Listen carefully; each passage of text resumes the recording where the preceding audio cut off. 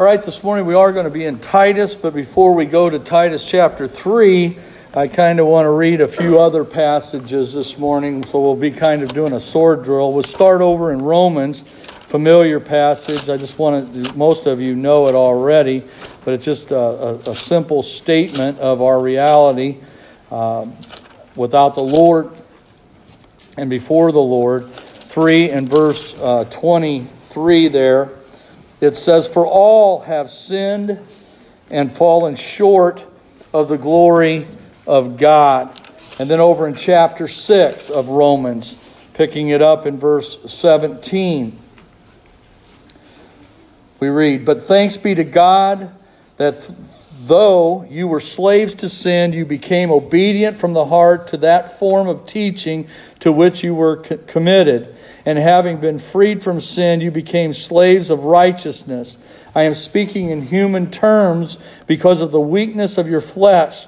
For just as you presented your members as slaves to impurity and to lawlessness, resulting in further lawlessness, so now present your members as slaves to righteousness, resulting in sanctification. For when you were slaves to sin, you were free in regard to righteousness. Therefore, what benefit were you then deriving from the things of which you are now ashamed? For the outcome of those things is death. But now, having been freed from sin and enslaved to God, you derive your benefit, resulting in sanctification and the outcome eternal life. For the wages of sin is death, but the gift of God is eternal life in Christ Jesus our Lord." Flipping over to 1 Corinthians chapter 6, verses 9 and following. "Or do you not know that the unrighteous will not inherit the kingdom of God? Do not be deceived, neither fornicators, nor idolaters, nor adulterers, nor effeminate, nor homosexuals, nor thieves, nor the covetous, nor drunkards, nor revilers, nor swindlers will inherit the kingdom of God. Such were some of you, but you were washed, but you were sanctified, but you were justified in the name of the Lord Jesus Christ and in the Spirit of our God." Going over to Galatians. Flipping over to Galatians. And we want to look at chapter 5, verse 19 through 21. "Now the deeds of the flesh are evident, which are immorality, impurity, sensuality, idolatry, sorcery, enmities, strife, jealousy, outbursts of anger, disputes, dissensions, factions, envying, drunkenness, carousing, and things like these, of which I forewarn you, just as I have forewarned you, that those who practice such things will not inherit the kingdom of God. But the fruit of the Spirit is joy, is love, joy, peace, patience, kindness, goodness, faithfulness, gentleness, self-control. Against such things there is no law. Now those who belong to Christ Jesus have crucified the flesh with its passions and desires." And then looking down, well, we'll just stop right there on that one. Let's go over to Ephesians chapter 2 real quick. 1 through 3, familiar text. "And you were dead in your trespasses and sins, in which you formerly walked according to the course of this world, according to the prince of the power of the air, of the spirit that is now working in the sons of disobedience. Among them we too all formerly lived in the lusts of our flesh, indulging the desires of the flesh and of the mind, and were by nature children of wrath, even as the rest." Flipping over to Colossians real quick.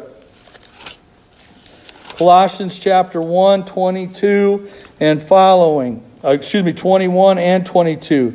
"And although you were formerly alienated and hostile in mind, engaged in evil deeds, yet he has now reconciled you in his fleshly body through death, in order to present you before Him holy and blameless and beyond reproach. And then over to chapter 3 of Colossians, verses 5 through 7. Therefore, consider the members of your earthly body as dead to immorality, impurity, passion, evil desire, and greed, which amounts to idolatry.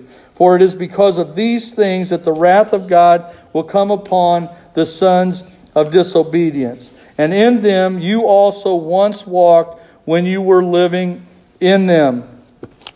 Now, over to Titus real quick and our text at hand. Chapter 3, verse 3. For we also once were foolish ourselves, disobedient, deceived, enslaved to various lusts and pleasures, spending our life in malice and envy, hateful and hating one another.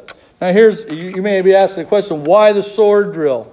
What's this all about? Well, when you look at verses 1 and 2 of chapter 3, he says, in our Titus text, remind them to be subject to rulers, to authorities, to be obedient, to be ready for every good deed, to malign no one, to be peaceable, gentle, showing every consideration for all men. This is what these texts are all about, what I read to you.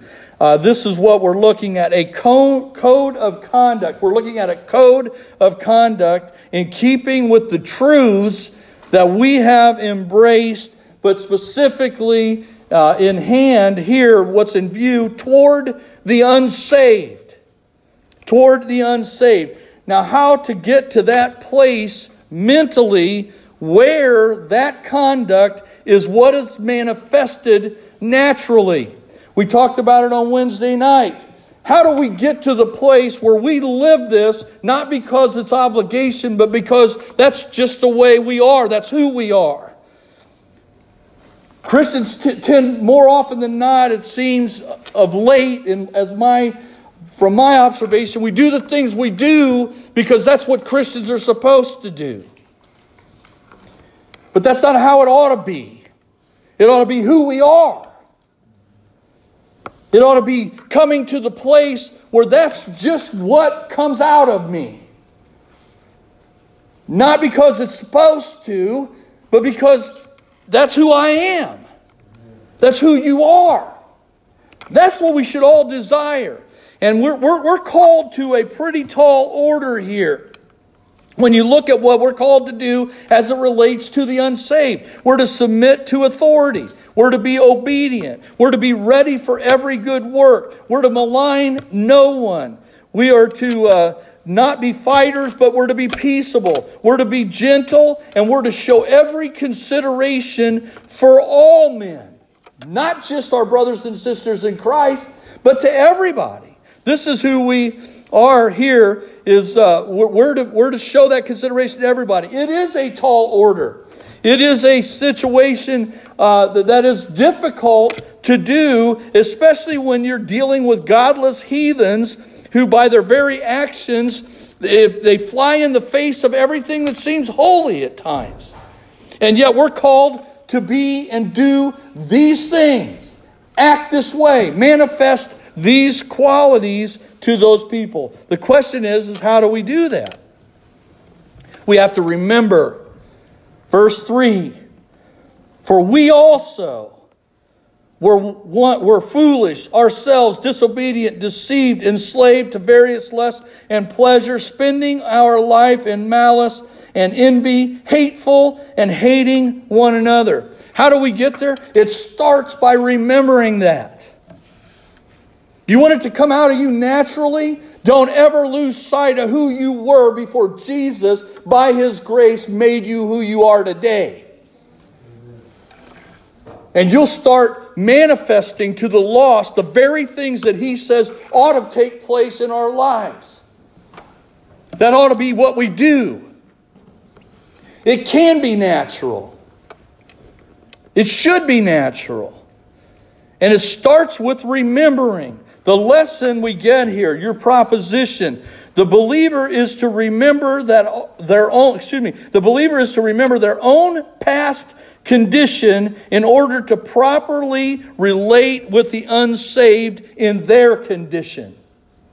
Let me say it again. The believer is to remember their own past condition in order to properly relate with the unsaved in their condition. That's what we're learning here.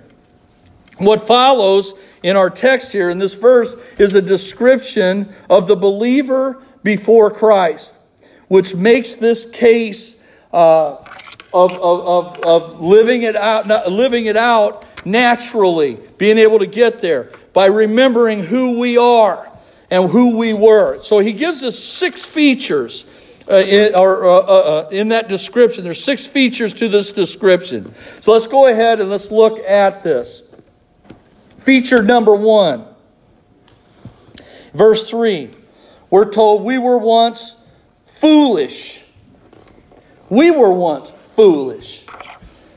We played the world's fool. We were out here following after the world. The verse, if you notice, opens with the word for. The conjunction for, the gar conjunction. It's a gar clause. And again, what we're dealing with is an explanation as to the actions called for in verses 1 and 2. He's saying, this is what ought to be happening, and this is how you make it happen. Let me explain why you should do these things. Why this should happen in your life as a believer. And it is this. And it's what we're looking at here. Also, he says, we were once. Who was? Who was the fool? Well, Paul's saying he was. Titus was. The Cretan believers. And by way of the Holy Spirit, he's speaking to all of us. We all were foolish. And all of those verses I read that leading into the text today speak to that reality before the Lord. That's who we were, and this is what God has done to change that. He did it, by the way. That's the main thing to get. You didn't do it. I didn't do it, and I could have never done it. I'd still be a slobbering drunk, probably. And in changed device, chasing after whatever seemed to suit my pleasures at the moment, if it weren't for Jesus Christ and Him alone. And that's the fact. And by the way, it's the fact for every one of you here. And as soon as we get back to that reality, the sooner we get back to that reality, the sooner we'll start treating lost people as we should. When we understand that they're lost, they're fools, just like I was a fool. We were fools that side of Christ. Every one of us. I came at 4 years old. Well, you were a little fool. But we were all in the same condition. I was a fool. I know I was a fool. And many of you sitting here, nod your head and you agree. You know you were a fool. We were fools. He says we once were, and that's the beauty of this. The idea is this was once your reality, and yet it is now no more. Praise God. Praise God. And everybody here should have said that, not just one person. Thanks, Larry. You may have said it in your heart, but it doesn't hurt to say it every now and then. And say, you know what? Thank you, Lord. Acknowledge the truth of God's Word. Maybe you're not thankful that you're not in the same vomit we were in, as Peter put it. Like a dog returning to his vomit. That's what he described the old life. We've lost sight of that miserable mess we were in. It doesn't look so bad. And you know when it starts not looking so bad? It's because we let go of Jesus' hand and we've drifted from Him. And let's be serious about that. Jesus never went anywhere. He never changed, and the beauty of Him never changed, and the beauty of His grace hasn't changed. It's just as wonderful as the moment you trusted Him and He saved your soul. What changed? We did. We've drifted. And the mess of the past starts looking a little better. Because we start remembering, well, there's some fun things there. I'll go dabble in that mess again. And what you don't understand is the world is sitting there swinging a grappling hook, just waiting to throw it up there and get a hold of you and start jerking you back. So it can damage the testimony of Jesus Christ. And I'm going to tell you something. It's all on us. We have to remember He is beautiful. And I was a mess. I was a fool. I played the fool. We played the fool. And He delivered us, and we have to come back to that. We also were once foolish. He tells us to remember it. You know what foolish is? Foolish is, it speaks of being without spiritual understanding in the context of Scripture, more often than not. I look at people who are drunk and acting idiots and doing stupid things that no sane human being would do. And I'm not talking dangerous. I'm just talking about being stupid. People just don't act that way unless they're just stupid. They're fools. We think of that. But it really speaks of the reality or the undergirding truth of being foolish is they have no spiritual understanding. They don't understand it. They don't get it. They lack the discernment of spiritual realities because of the darkness, the darkening effect of sin on their intellect. They do not see things clearly. Listen, I know you've asked this question because I ask it almost every time I watch the news anymore. Or I hear something. I'm like, what? How did they get there? You ask the question about their mental capacity, their ability to reason like a normal person, where 1 + 1 = 2. Where if you do this and you do this, it's going to result in this. And any sane, clear-thinking person sees that. But yet it seems like the lost world can't add. Why is that? It's foolish. It's foolishness. They're made foolish in their mind. They don't have that ability to reach those conclusions. And here's the reality. We were once the fools too. You have to remember it. We have to remember it. When I look back, it's amazing this side of Christ, how foolish I was. And how liberating the Lord is. You should thank God when you can sit and you can hear the mess that's put out here in the political discussion and in the world discussion, various issues we address. You should thank God when you can see it clear. Because it's the Lord who did that. It's the grace of God in your life that allows you to see that. I don't know what that means to you, but it's special to me, especially when you understand how foolish you once were in this world. Feature number 2 of this description, we were disobedient. And this goes hand in hand with foolishness, being foolish. This is an evidence of that spiritually darkened mind. And what it is, when you're the fool, you willfully disregard authority. God's authority and even man's authority. If it works for me, I'll do it. I'm going to obey the law because I don't want to mess with the law. I don't want to go to court. I don't want to face a judge. I don't want to be fined. But in reality, I could care less about that law. And if I could get by with breaking it, I'll break it. You say, well, that doesn't happen. People lie all the time on their income taxes. People subvert the law at every hand if it works for them. The lost person is prone toward that. Because the devil is disobedient. That's how he operates. And his children follow in kind. And so when we're on that side of the Lord, we're in that foolish realm, our minds can't think clearly, and what follows is our actions. And we become disobedient. Third feature is deceived, as it states there. For we also were foolish ourselves, disobedient, and we were deceived. We're deceived. This pictures active straying from the true course by following false guides. What guides do we follow? Well, in this world we follow Satan, his world system, and our own flesh. Those are false guides. Now I want to say something about this deception. This to me is one of the most saddest features of the description that we're looking at today. And I hope you can understand where I'm coming from when I say this.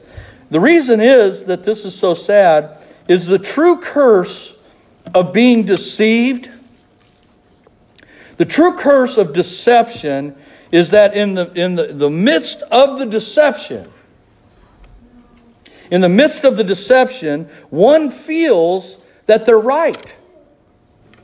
They feel they're right, and therein is the tragedy of the deception.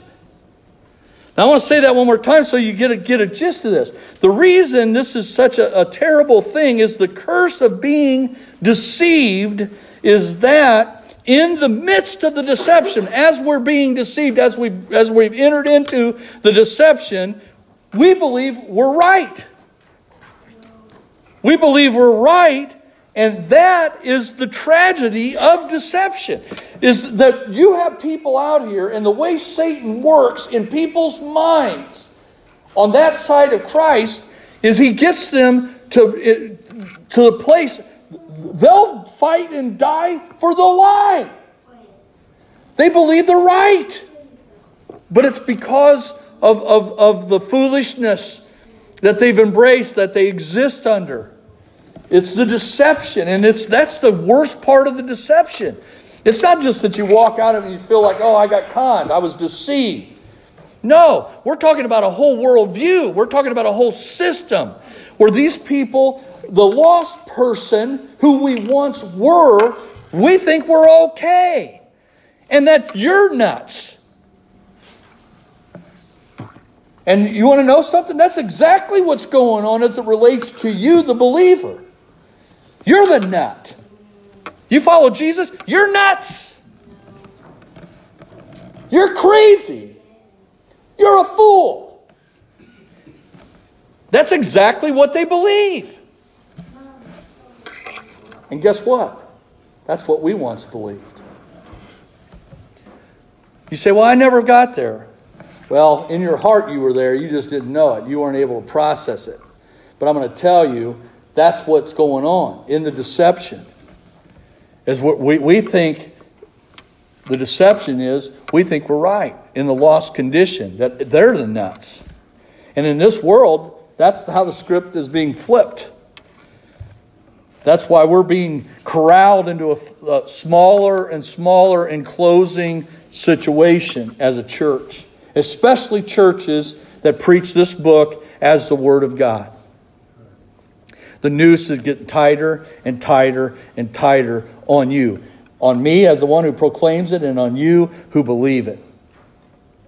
It just is. They're seeing you more and more and painting you more and more as the fools of society. You're the problem.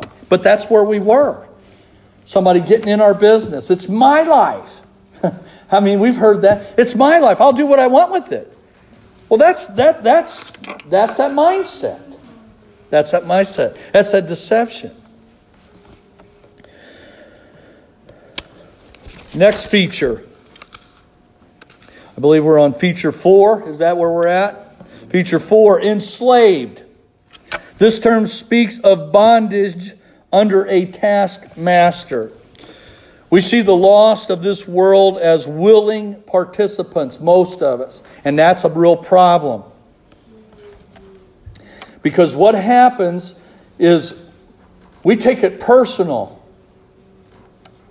We do. And when we start taking everything personal, then we start painting the people as enemies. They're my enemy. They're lost. Satan has his hooks in them. They're deceived. They're fools to the world, the guides of the world. They follow. They're in a deception. They're lost. Maybe their situation can't be fixed, but it doesn't change what we ought to see as believers and their need. And the need is they need Jesus. They need what only Christ can give them. Only Christ can change that.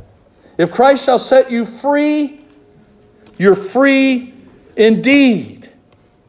He can set them free. He can. They're enslaved. But oftentimes, we more often than not see them as willing participants. Well, they're going through life and it looks obviously that way. It does look that way. But in reality, they don't even realize that they're dragging chains. I didn't get it. I didn't understand that. You know, when Pastor Storm's sitting there and Jeff Hawkins is sitting there talking to me and Ed Culbertson and these guys coming up and witnessing to me while I'm out here chasing every pleasure, desire, whatever I was doing, what I was into. And they're sitting there telling me, man, don't you understand you're enslaved? That you're in chains? No, I'm doing what I want. Are you? Are you? And then they start appealing to your condition. The fool, playing the fool, giving yourself into this power and that power in your life. And I'm telling you, when I laid my life down, and I'm sure for you too, it was so real, you could almost hear the chains hit the floor. Pilgrim's Progress. Carrying that burden, that pack, his sin condition. Remember that? We watched the movie. I remember sitting in the little church. We had a reel-to-reel. The reel-to-reel movies. Click, click, click, click, click, click. We're watching this old-timey version of Pilgrim's Progress. I had just turned around and I'm watching him drag this bag. The weight, his sin. Trying to do the right things in his flesh. Trying to get right with God. And he's even on the path. And it's not until he's climbing. And he realizes, I can't do this at all. Only Jesus can. And that bag fell off his back, rolled down that hill. And I'm sitting there watching that, and I was like, that's me. That's what's me. But you know what? That's every one of us. We are enslaved. They're lost people. These people, they may be enemies by their actions, but they're victims by the reality. They're in chains. They're deceived. And they're fools for the world. And we have to see them that way. That should be how we live before the lost. And I'm going to tell you, when we see them that way, they see Jesus. When we make them the only issue, then they see judgment. They see hater. They see all this ugliness. But when we see them as people enslaved, then Jesus can shine. Then Jesus starts looking really good. Because there's a difference. Because that's who they are. That's who they are. And they can see real difference. Feature 5 is self-destruction, or they're self-destructive before the Lord. It's the way it's put here is, if you look at it there in 3, disobedient, deceived, enslaved to various lusts and pleasures. That's what they're enslaved to. Just their own desires. They chase after those things. And the problem is as they reach one desire under the in that, when they finally reach it, they find out it comes up short, and then they're just driven to the next one, the next one, the next one. And I'm telling you, that's what the enslavement is. That's what's there. That's what's in the Word. But then it's put spending our lives, and that's the self-destruction here. The idea of spending our life. This is usually one of the foremost regrets of people who come to Christ after having spent their lives. Time wasted. What I could have done, where I could be for the Lord. The time I could have spent in fellowship with the Lord. Time wasted. Wasted on what? Well, we've learned it's that self-destructive path. Destructive attitudes of malice and envy, as it's put here. Never finding satisfaction in personal pursuits. We harbor ill will and jealousy toward those who seem to reach those goals in their life. We look at, on that side of it, the people, and I'm going to tell you this is very true. I know it for a fact because I've seen it. When you're on that side of Christ, anybody who's doing the right thing, they may say to you, I'm so glad you turned your life around. You know, I'm so glad things are going good for you. But the minute you slip and fall, there's delight in their heart. And they'll be the first ones to put their arm around you and help you on back down the path in their direction. And you say, well, I don't know if that's the case. I'm telling you it is. It is. Because they harbor ill will toward those who seem to have gotten out or gone someplace that they're not. Because when they're there, it convicts them of where they're at. And so if they falter, it justifies them in a real way.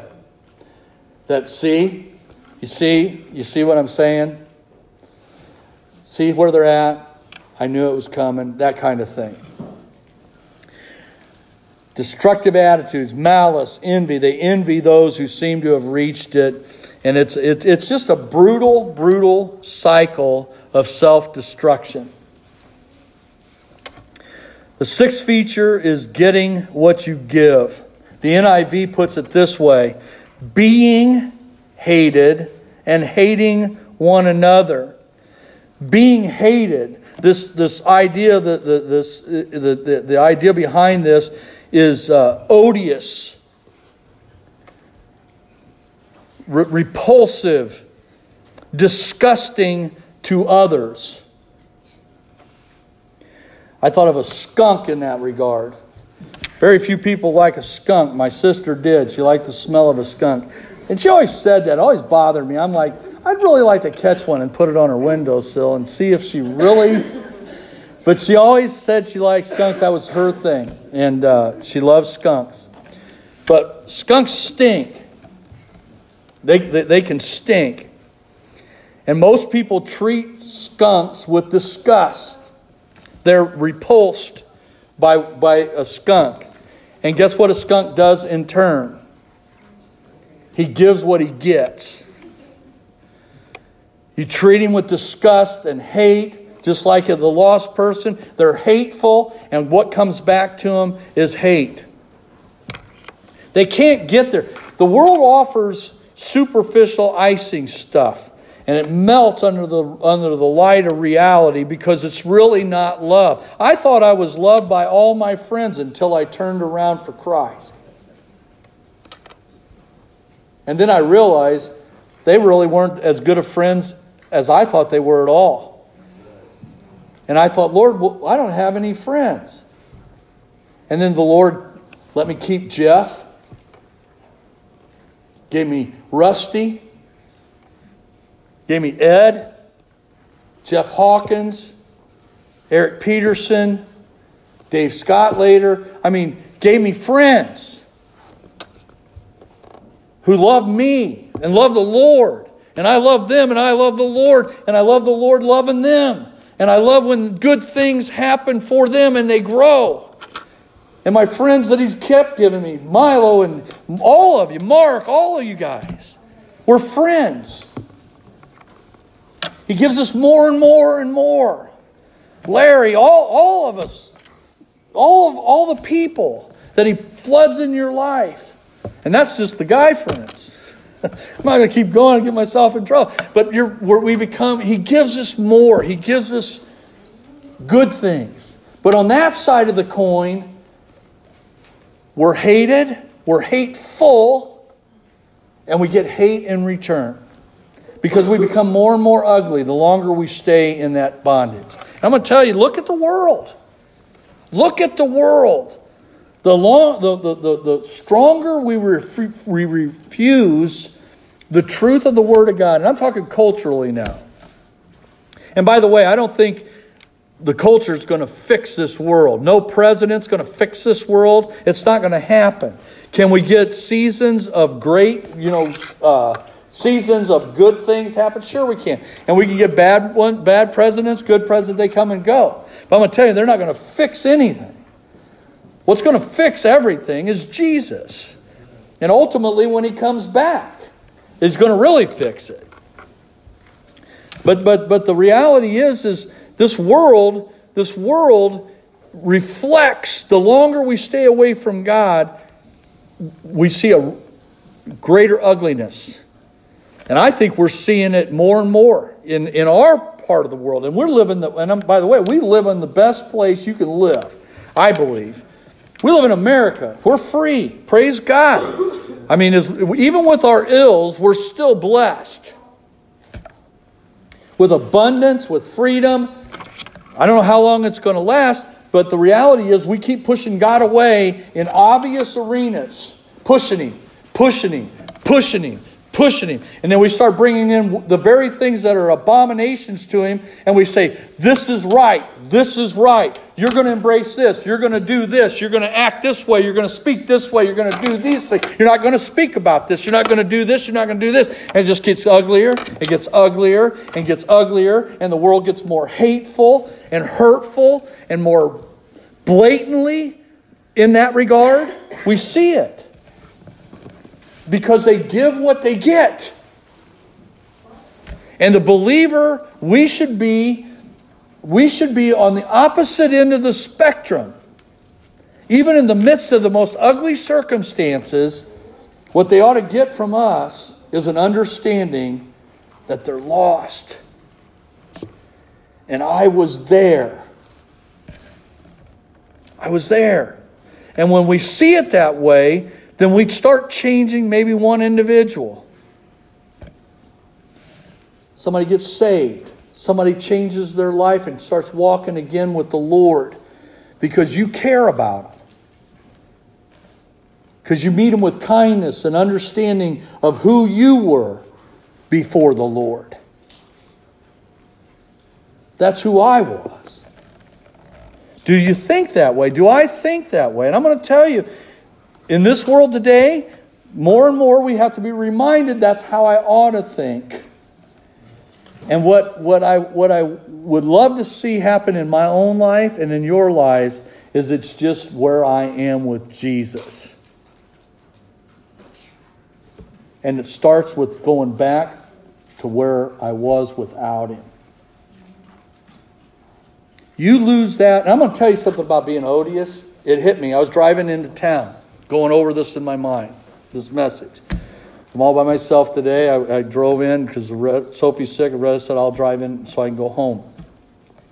And I'm driving in. I was thinking about this whole odious deal and the skunk and all that. And I said, the reality is the most odious people in the world they're believers who've lost sight of who they were before Jesus. And they start thinking that God has done Himself a big favor by saving me. Those are the most stinking people on the planet. You don't want to live there. I don't want to live there. I want to be like Paul. I don't ever want to get over the grace of God in my life. Help me remember those chains. Not to wear them again, but to remember that was my reality. And you know what? That's the reality of every person out there who's lost. It's God's call to save who He's going to save. He's going to have to make that call. But my obligation before the Lord is to be a light for Jesus Christ. And it starts to this lost world. It starts by my remembering who I was before the Lord. and I'll start treating people the way they ought to be treated. That's how it should be. There should be an obvious difference in us, in this world. We're getting close to Christmas. I can't even believe it. I'm telling you, the older you get, Jeff always said it, the closer you get to dying, the faster the years fly by. He said when you're just really super young, a year seems like a year's forever. You just you can't. You want to. I want to be this old. I want the next deal. It doesn't seem to happen fast enough. And now I'm trying to pull it back, rein it back, because it's just like it just keeps going and going. But back to my point, where we're at. It's Christmas time, and I have a favorite show, and I don't know if it's yours, and I really don't care because it's one of mine. But it is the Christmas Carol. It is the Christmas Carol. And it was one of Roger's favorite too, but it's not just any Christmas Carol. It's got to be Alistair Sim's Christmas Carol. He's the actor. I love that story, but I love him in that role. But you know the story, and I'm drawing from the storyline to make a point here. Ebenezer Scrooge, we all know who he was. That the story unfolds him. This guy was an ugly human being. He truly was. He was hard. He was uncaring. He had no compassion whatsoever. He was rich and he was tight. And he didn't care who died, who passed. It didn't mean anything to him. It didn't mean anything to him. He was all about himself and his wealth. But on Christmas Eve, he was visited, if you remember the story, by three spirits, past, present, and future. And they revealed who he was. This is who you were. His past, who he had become, and how he was going to end. That was what they did for him. They laid this bare. I believe that when he wakes up that morning on Christmas, I think he got saved. That's what I say. Whether he did or not, I don't know. But I'm going to tell you, the change that was wrought happens with people getting saved. And I love it when he gets saved and he's dancing like a drunken man and his maid. I love the whole thing. I just grin and laugh every year, watch it every year, enjoy it just as much as the year before. Love it. And I watch that, and he changes. He changes completely. He cares about people. He cares about his employees, Bob Cratchit. Cares about Tiny Tim and the entire family. He ministers to them. We're told he becomes the second father to them. He becomes one of the greatest figures, personalities in what they say merry old London. He becomes a great businessman who is generous to a fault. He changed. That's who he was. That's who I was. And when you understand who you were and what the Lord did for you, you'll start treating those lost people differently. But you have to keep that before you. We should not lose sight of the grace of God in our lives. Remember, such were some of you. That's who I was. I was these things. You were these things. And when we keep that in perspective, then we as individuals, but even as a corporate body, we're going to have an impact upon a lost world. Because we're going to see them differently and we're going to treat them differently. And it's hard in our time. It's hard for us to get there. Because I know you almost feel like shelling up with just believers and the world can go to hell in a handbag. Literally. But the reality is until the Lord takes you out of here and me out of here, He said, I'm going to save people. And I ought to care about that. We ought to care about that because such were some of us. Let's keep it in mind. Let's pray together. Lord, we love you. We thank you for your word today. And I pray that the message that we looked at today would really resonate in our hearts and that we would really get a hold of that we have a place in this world and a time to serve.